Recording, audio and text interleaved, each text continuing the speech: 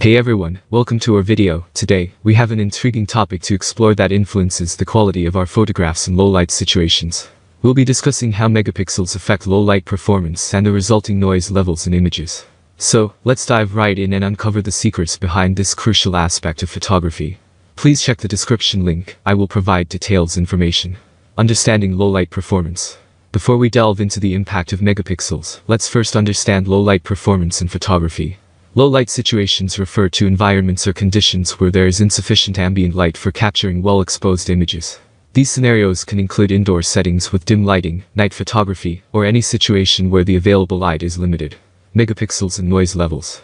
Now, let's explore how megapixels affect low-light performance and the resulting noise levels in photographs. Higher megapixels can lead to increased noise in low-light situations.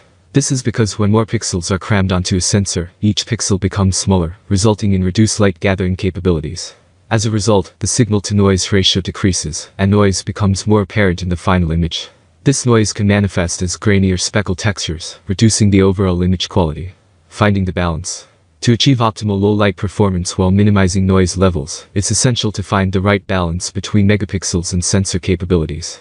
While higher megapixels may result in increased noise, advancements in camera technology have allowed manufacturers to improve sensor performance and reduce noise even in high megapixel cameras.